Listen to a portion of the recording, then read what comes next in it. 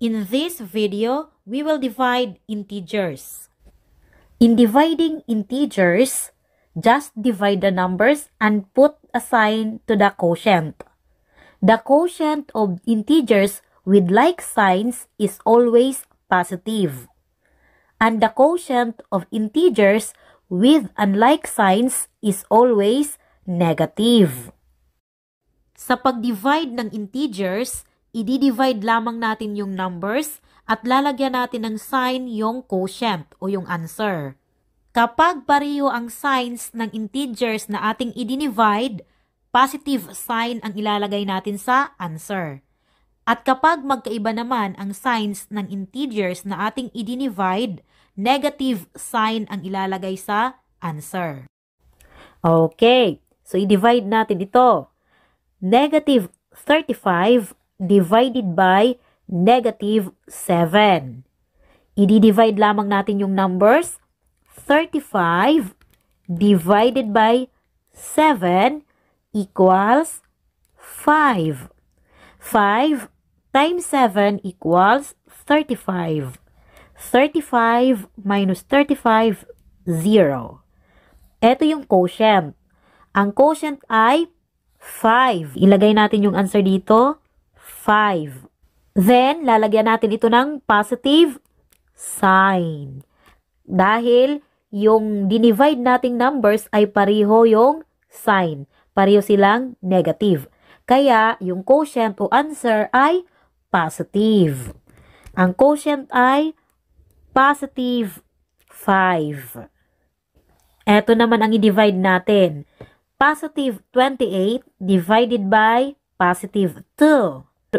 Kapag magdi-divide kayo, gamitin ninyo yung long division, lalo na kapag matataas yung numbers. Long division ay 28 divided by 2. Ganyan lang yan. Okay, 2 divided by 2 equals 1.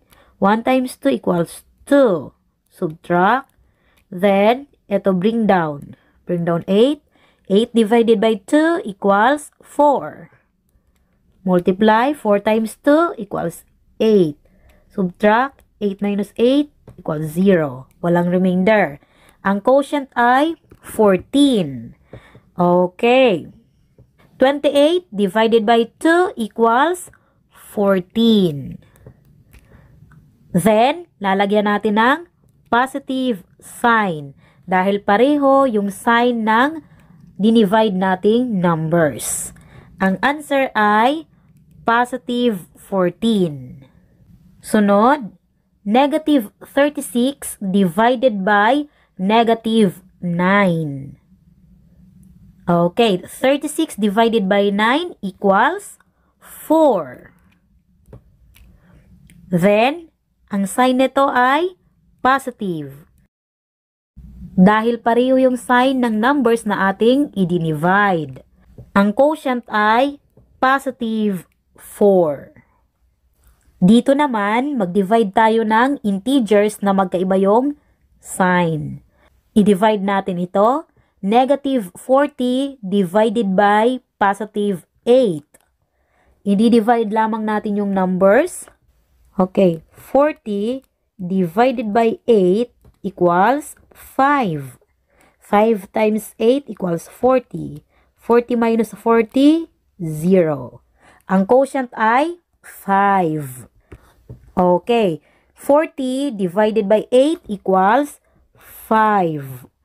At lalagyan natin ito ng negative sign dahil magkaiba yung signs ng numbers na ating i-divide. Kaya, negative yung answer. Ang answer ay negative 5. Next, negative 18 divided by positive 2. Okay, madali lang. 18 divided by 2 equals 9.